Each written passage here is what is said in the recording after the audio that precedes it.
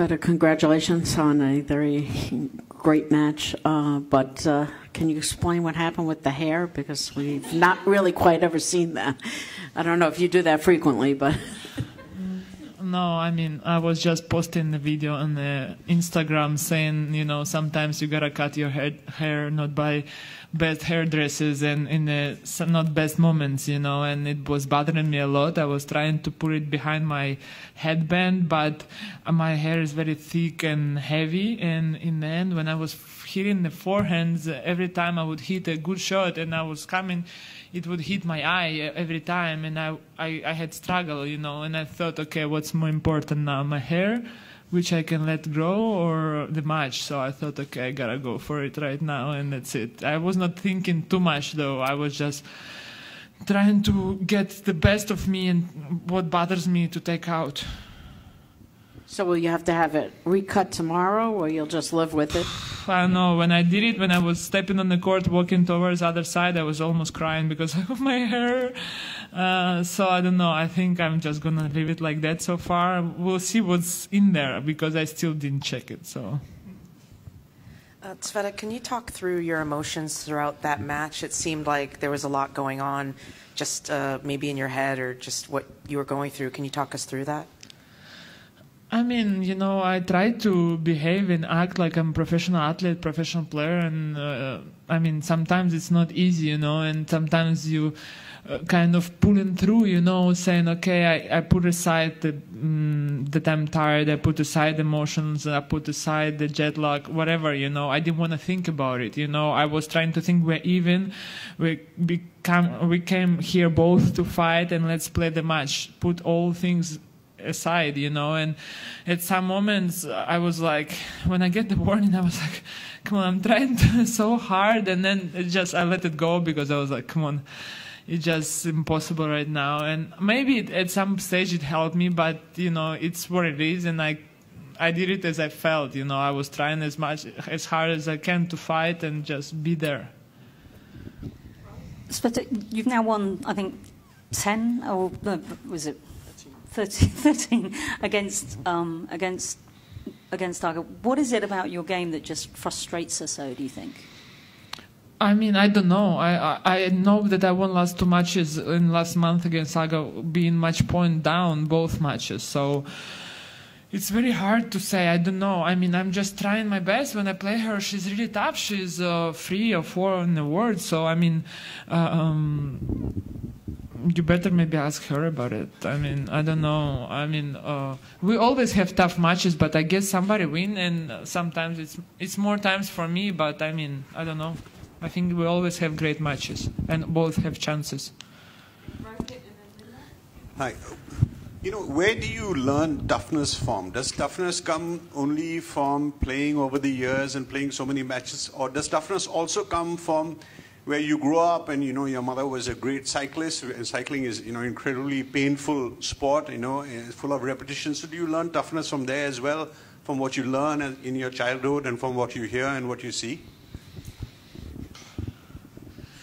I guess, first of all, it's what you have inside of you, you know. It's something comes from the heart, and I always work very much and a lot, and then being on the court, I knew I have to stay tough, and you always have a chance to come back and be there, you know. For example, championships, it's only for the best players, you know. To be the best, you gotta do the best you can, and to fight every time. Sometimes it's not happening, sometimes you get crushed down. Many times when I was young, they were saying nothing gonna come out, you know. I didn't have that much will. I'm not saying I always was wanting to play tennis. Up to 14 years old, I was like, whatever, you know. My mom wanted me to play, so I said, okay, I'll play some. And when I got to Spain when I was 14, I was like, my parents put so much into the tennis, and I wanted to give it back to them because I appreciate everything what they done. And I thought, okay, I gotta prove that they believe in me and all the people who were saying that they were wrong, I just wanted to do it for my parents. And then I just fell in love with tennis after like 15 years old, and I just wanted to practice and play, and I loved it. You know, sometimes I had some lows in my career, and I was not tough because, I don't know, my mind was not there, the right place. But as I get straight everything and matured, I know I just gonna be out there and fight for every ball. Sometimes it works, sometimes it doesn't. When you arrived here yesterday, were you confident you had this kind of match in you, and how much do you have left, do you think, for the rest of the week? I didn't put one of these questions in my head. I was just, okay, I gotta let it go a little bit, relax, not to think so much about the match.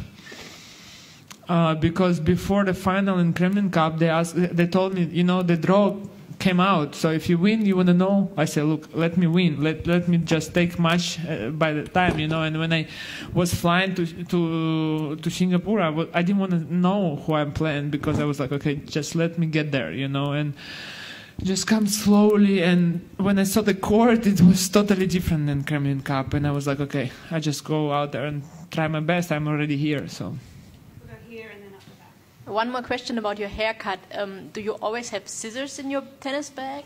No, I knew it. I asked the umpire to bring large scissors, because I knew by small I won't cut my hair. So, and I was like just cutting it. I was like, I cannot cut it because it's so thick and wet. So I was like, I don't even know how much I cut there. Agnieszka said that she made huge mistakes in decisive moments in this match. And for you, the most important moments and the key to winning this match?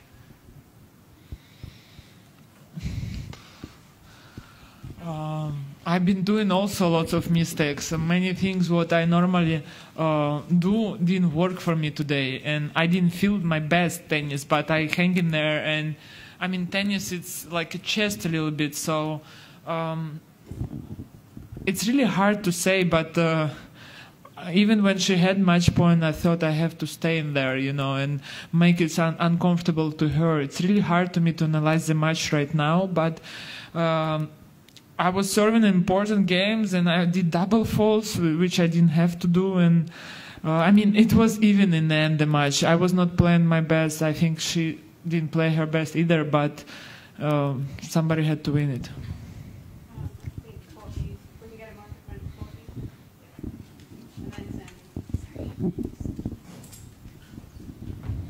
Sveta, at this stage in your career, I mean, you know, you're older, you've probably gone through everything that tennis has to throw at a player.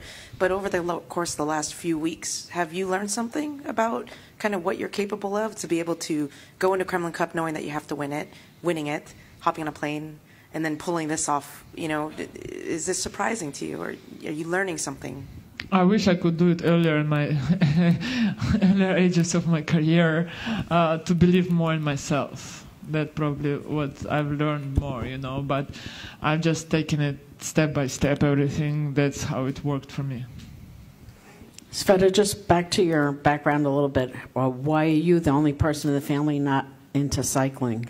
Was it your choice? You didn't like it, or? It's like the most probably asked question I got, but every time I try to find the answers to this question, but I answer it one way, but I think my dad has different opinion about it. I forgot what he thinks, but I believe that he had the women's and men's cycling team, and my mom was part of it. Then when I got married and she quit, he just decided it's simpler to get just guys team, because he was against like communication, you know, love stories between men and women. So it was only men. No, it's for real. Like when I was younger, I remember I was growing up and it was my childhood, only men's team. So I was hanging out with boys, and you know, it helped me a lot because I saw athletes, because now the kids, they grow up, they can go out, they can do this. You know, it's hard to explain to your child why he has to practice all the time, not having parties, holidays, this. I didn't have this option, you know. I saw everybody working hard. And then my father said, okay, it's many tennis courts around here, so you do something else. He didn't want to open the women's team, so the guys get distracted and the girls as well. So yeah, probably that's my opinion about it. Yeah, I'm sorry. I'm sure you've been asked this question before, but can you tell me the tattoo about the pain, when you got it done and why you got that particular one done? Which tattoo? About pain, something on pain. Pain. Yeah, that one. Well, tattoos is really personal thing. This tattoo, I didn't think too much about that, and I did it really quick. I think I would erase that tattoo. I think it's really meaningful and it's good meaning, you know, that pain doesn't kill me, I kill the pain, because I think we can be much stronger than our weaknesses is, you know, and when you have pain, you can overcome any pain you have. You know, I think in life you can be much stronger than you think. The same as here, you know, I came here, I was tired and jet lagged, but I didn't want to think about it, so I can be stronger. Any more questions? Yeah. You had a question. Up with the green at the back and then here down the front. When you saved a match point, did you think, oh, it's a déjà vu from Wuhan?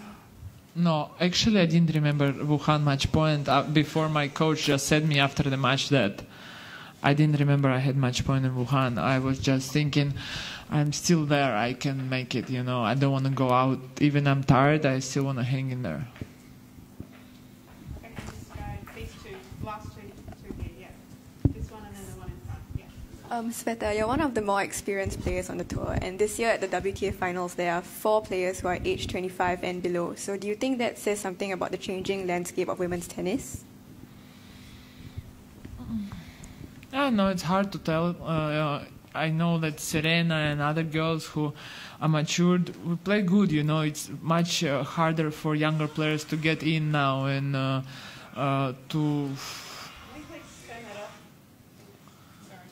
you know, to hang in there, you know. Experience is playing part of the role in there now. It's very important to know the right moments and the right strategy. Well, you said you came here from Moscow and the court play is very different. Is it part of the experience you're talking about that you could adjust so quick? Because she obviously had been practicing a lot more than you on this court. Yeah, I was thinking about it, you know. I was like in Tianjin and Naga was in Tianjin. So we both played, like I lost in the semis, I stayed up to Sunday. And Aga, I believe she played 2 matches, Wednesday and Thursday. And then she pulled out and she said, oh, I'll go. I had a chat with her and she said, I'll go directly to Singapore and just get used to the balls, to the court, and just rest a couple days.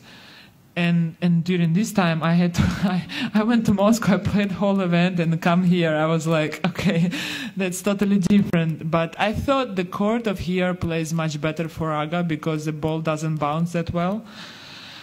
But still, you know, I thought I'm confident, you know, I had to think about some advantages to my side and just play there. Of course, I'm experienced because I didn't have to be frustrated that it's so many disadvantages just to play there, that's it. I've got a fan question from someone by the name of Ken Sincia. If you were stuck on a deserted island, what is the one item that you would need? Do I get any food there? Maybe not. Maybe scissors? Not scissors. The hair wouldn't bother me there, you know. Yeah, the phone. It's a pretty boring answer, but yeah, the phone probably. No, sorry, Dolce, my dog. That's it, Dolce. I don't care about the phone there, you know. I'm stuck there. I'm fine to spend the rest of my days with my dog, so it's fine.